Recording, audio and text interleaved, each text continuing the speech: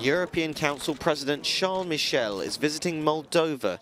It's a delicate time for the Eastern European country which borders Ukraine. Its breakaway region of Transnistria, which has 1,500 Russian soldiers deployed there, has seen a spate of attacks recently. But Michel was keen to offer his support. The EU stands in full solidarity with you, with Moldova.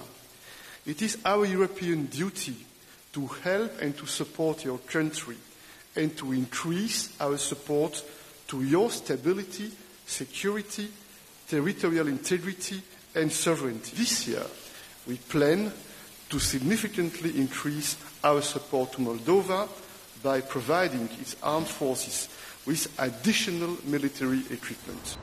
As Russia attempts to make headway in the south of Ukraine, there are fears they could attempt to link up with Transnistria, which is officially a part of Moldova. The damage to various buildings in the breakaway region, ostensibly caused by explosions, could be a sign of things to come.